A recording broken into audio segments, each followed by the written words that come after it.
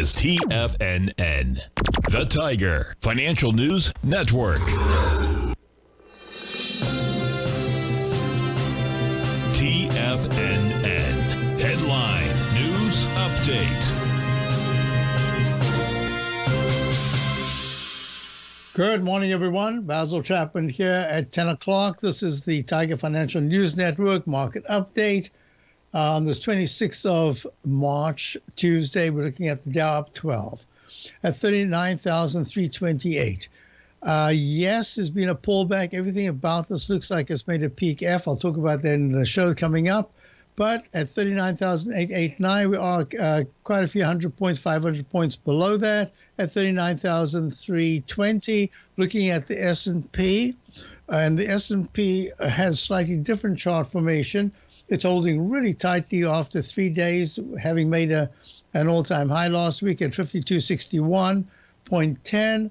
It is up 15 at 5233. The QQQ, slightly different chart formation, but still holding very well, up 231 at 447.10. IWM, the Russell 2000, up $1.09 at 206.34, holding quite well. Gold had a big spike up. But that was the future rollover. It's up 31 at 2,207.5. Hasn't taken out the peak C high that was made 4 sessions ago, but doing very well. I think that the dollar was pulling back when I last looked at it, XY. Yes, the dollar's down a little bit, down 10 ticks at 104.13. Still, the technicals are pretty darn good. It's interesting, isn't it, that gold is doing well, and so is the dollar. Let's go to bonds. U.S. bonds down 130. No, it's up 130. Oh, unchanged at 119.11 seconds.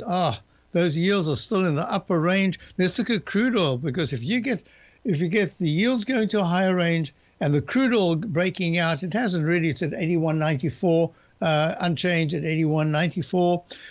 We're looking at if it starts to trade in 83.70 to 84.20, that is really a different spectrum to what we've seen with crude oil up until now, because it starts to get into areas that it hasn't been in for almost a year. Looking at about 6 months, 7 months.